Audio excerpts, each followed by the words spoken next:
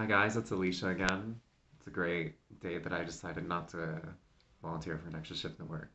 It's a grace of God for taking the day off. I was doing some painting, working on like a landscape piece for choir band, and I'm reading this is better than Nietzsche, Sex and the Single Girl by Helen Gurley Brown. She's a real one, her right here. That's actually me, believe it or not. It's crazy. They took that picture in black and white from me.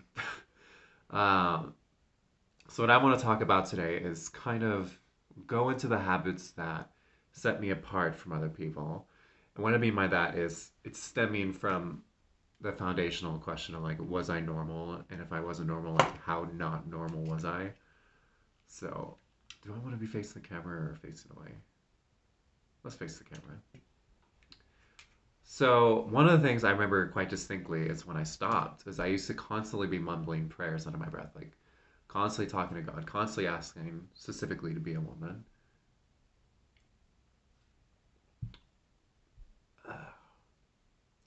And also just like talking to God, like they mentioned prayer in church. They mentioned prayer was like you're literally just having a conversation and with your heavenly Father. And so, since my parents were quite neglectful of me when I was growing up, especially in terms of emotional and psychological support and connection, that sort of thing, really lacking on all that kind of stuff. It wasn't the emotional investment wasn't there in my early life, definitely not. So I would just be constantly praying and I would constantly be talking to God. And then I remember we were watching MTV, like in our upstairs room on the second story of our home uh, there in South Texas. I'm not sure if I'm going to say names specifically yet. And I guess we'll say that for the book or something. And we had a little TV up there, like an old like VCR TV. This had to have been like 2002, 2003, maybe even earlier, possibly later, like latest night or 10, because I feel like most of my social development, just because we were such an isolated people, the fundamentalist Baptists. I mean, we went to Baptist school, we went to Baptist church, we did Baptist activities. We rarely had guests over. We didn't have like extended family come live in us for a long time. It was very like private, very in-house, like the church and the broader community. Like my father was on the board of the church at one point. Father was a lawyer by trade. He had his own law office, and then my mom was a stay-at-home mom. For like the majority of our early life, I don't really remember much of either of them. Honestly, we had a live-in housekeeper, Wani, and she was great. God willing, they paid her well because she lived in the house with us and was our maid. Like she cooked most of our meals. She was like the one that played with us. So I learned most of my like appropriate conversational Spanish as opposed to in soccer where I learned the other side of it. Um, she was awesome. I remember one great story with her was that we had the Muscovy ducks. So we had a resaca outside. So a resaca, for people that didn't grow up in South Texas, a resaca is a piece of the river, the Rio Grande, that cut off. So it could have been like a tributary. It could have been just like part of the larger branch before it got like reneged so much. And so it was usually like brown, pretty sluggish water. Like it would blow in the wind, but it didn't have like a current. It didn't really have much as a body of water should. It didn't have a lot of alligator gar. It was murky and dirty. Yeah, but we did get a lot of ducks. There were fish in there. Like I mean, the water was brown, like brown green, like something straight out of the Amazon is what I'm talking about. And I remember this one time it actually flooded, so we had a brick wall there in our backyard, pretty big backyard. Yeah, the red brick wall. And then you go down and you have like the little wooden edge of the property, and like there's the water. But when it rains, we had terrible drainage. And since the soil was so like clay and just sediment, it's just like really big sediment. I remember you dig down in the dirt and it'd just be like just mud. Like you would just hit straight mud pretty immediately. And you're like, oh, I'm like in a swamp, essentially. Like if you go out to anything around South Padre Island, like it's just like marshland. It's like half marshland. Anyway, so we get Muscovy ducks. Muscovy ducks, pretty big farm duck, honestly. It's like largely domesticated. So usually like solid color, like iridescent feathers, but they have like a fleshy face, like a turkey. So they have flesh all over the face. I remember saying like, "Oh, those ducks are so ugly," as opposed to like the mallards, because the mallards are just beautiful. Apparently they're like total bullies, but we can probably get into that another time. And Wani's like, no, they're beautiful. And I made a connection at that point. It's like, oh, maybe she's talking about herself. And I was like, I get it. I hear you. Like, I remember, like, I heard that. And grace to God, I just absorbed. So now I'm pretty cool with Muscovy ducks. But places like that, conversations like that, is largely where I made my most emotional and social development because I didn't have much opportunities to interact with people abroad. And I say abroad because we used to go to Mexico just about every Sunday after church. My grandpa, the patriarch of our family, basically, Grandpa Joe Zavaleta, amazing man. I love and respect him to this day. I mean, he's going to rest in peace. And we would go to this place called Garcia's in Matamoros. And Matamoros is like, I know, I'm going to not pretend that I know how to pronounce everything correctly. Matamoros is like 30 minutes south of the border, like once you pass the border wall.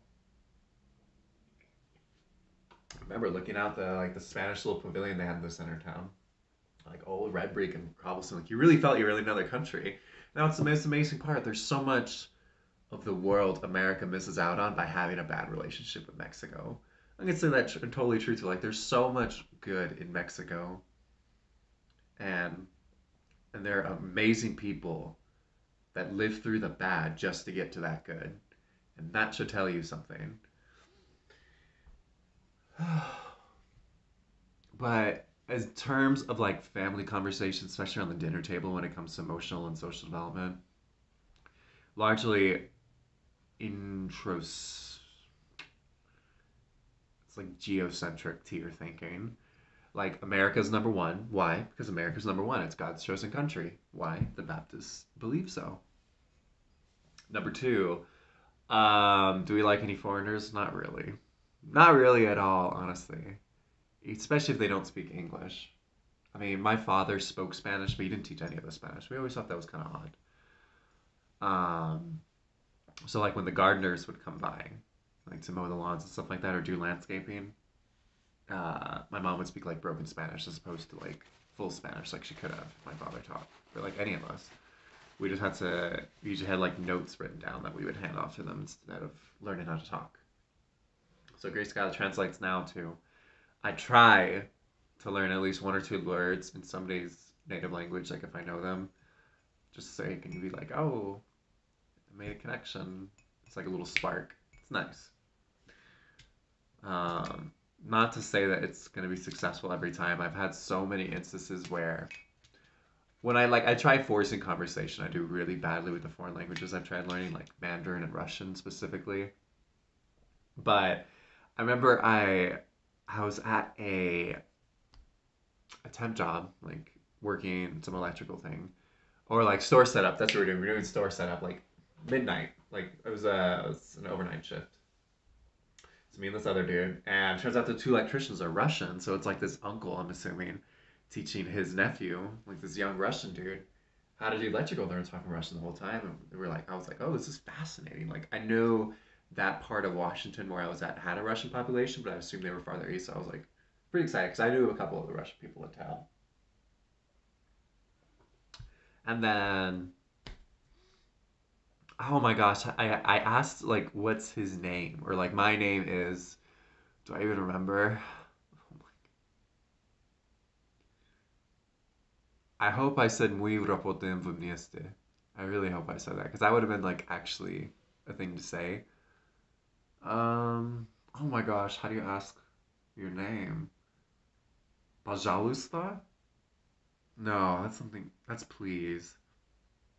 Oh my god. See, but Grace got at the time, like I asked correctly, but he kind of like chuckled, and I'm like, oh fuck, I messed up, didn't I? I was like, dude, I'm sorry. Well, he spoke to me in English back, and I'm like, that's you just tripped me up. Like at least, like it's like totally fine. There was just like a positive response in terms of like me trying to speak a foreign language to somebody. Um, and so he's like, oh, that's just like a really formal way of saying it. I was like, yeah, because I learned it off Babbel. But all all those intentions of like learning about the world and being multicultural and like understanding different people. I'm trying to make the roundabout point that that was always in my system. There were later points in my life where I was like vehemently in denial of it, like just a complete denial of everything that I was. Um, that would that would be the early years of college. So that might be a couple of videos down the road where we talk about like my experiences in like an ultra far right, like stuff like that. Because of course my story's gonna have a bunch of twists and turns, but I'm gonna call it good on this one.